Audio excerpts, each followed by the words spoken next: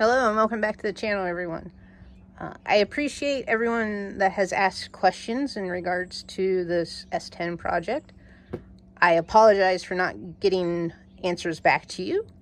So in an attempt to make it up to everyone, I figured I'd do a video on answering those questions.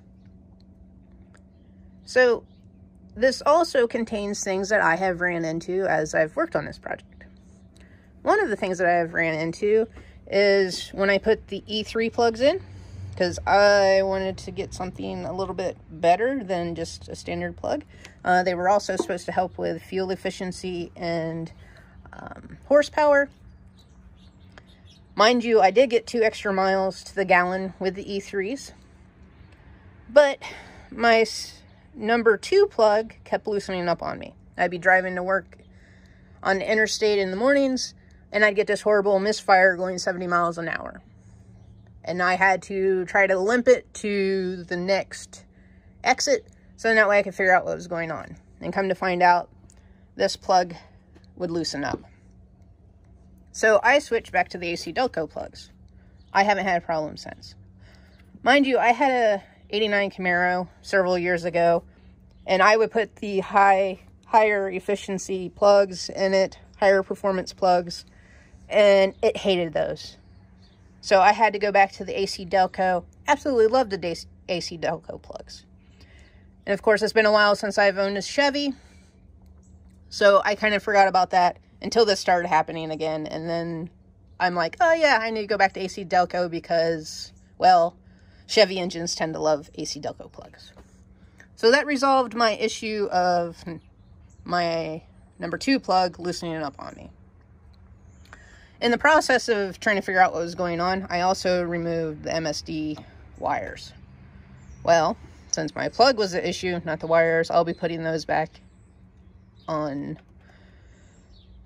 when I do a few other things with the engine. I also had a question about the ECM, where the ECM is located. Mind you, this one I got out of the junkyard because I wanted to have an extra ECM because I didn't know whether my ECM was causing my flood mode issues and my misfire issues and all of that. So I ended up pulling one just so I'd have it. There's a bracket here that holds it into place. You have a wiring harness that goes in here, and also the wiring harness that goes in here. So this thing is located under the dash on the passenger side. Mind you, this is in a 93. I think I pulled it out of a 92. To get to it, you had to take the bottom of the dash off. And then I also went through and took out the glove box, so then that way I could also get to get my hand in there to get the wires off and the bracket off.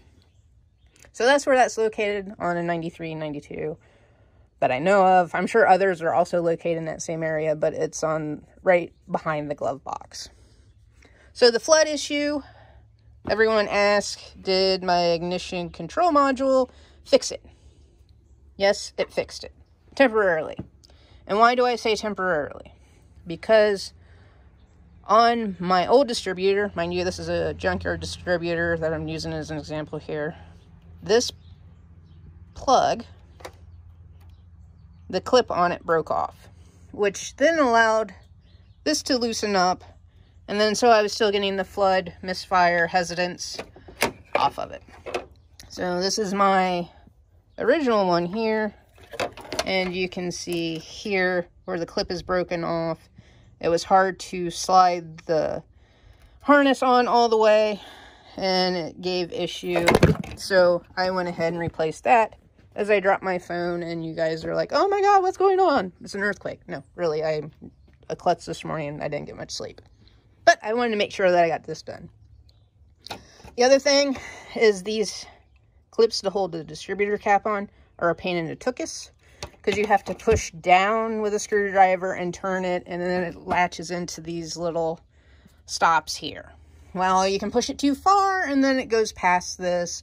You can not push it enough, and it goes halfway on, and then you have some other issues, so you have to make sure that your cap is on securely. So because of this clip, I ended up replacing my whole distributor, and that resolved my issues with the flood mode. So if for those that are asking, I would definitely start with the ignition control module and then see if that resolves your issues. I went with, I believe, the AC Delco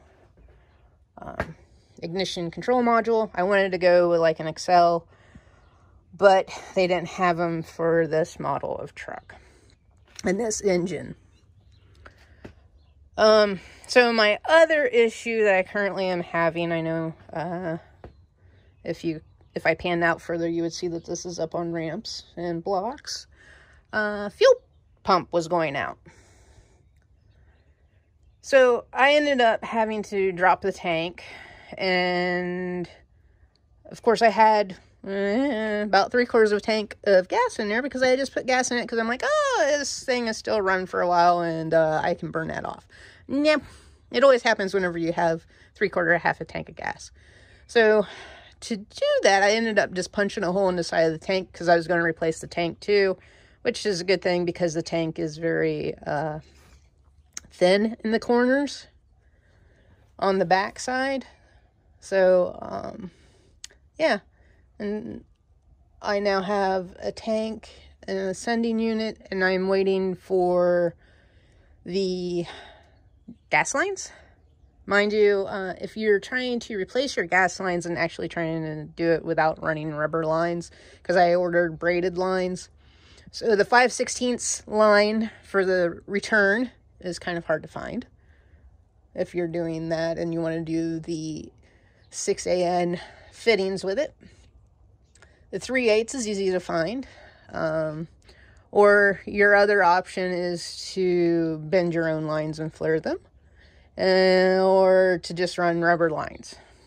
I'm thinking I should just run the rubber lines because I've been out without a truck for a month or two now because of other things. Mind you, with this truck, since it's rusty and crusty, I did not pull the bed. Hence why it's up on ramps and blocks.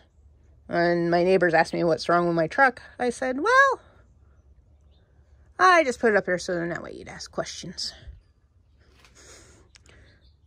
I don't think they found that too funny.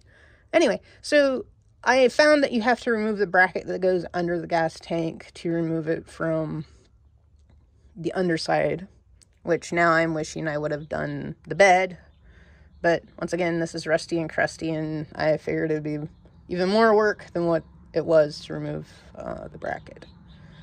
So that's my next project, and that would be my next video on, you know, what all did I have to remove, how did I remove it to drop the tank from the underside.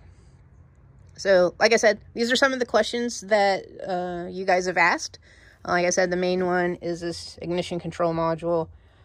That definitely solved a lot of my problems. Mind you, the truck is old, and I don't know how long it sat for, so it had a myriad of other problems.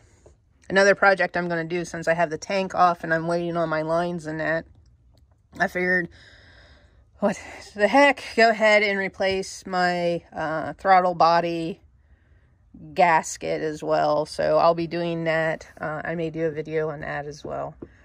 So once again, thank you all for your questions and for your viewing of my channel.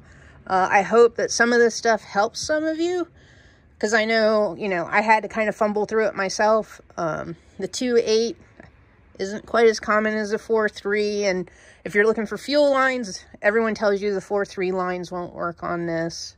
Not for sure why, but, you know, so you can't get the preformed lines for them.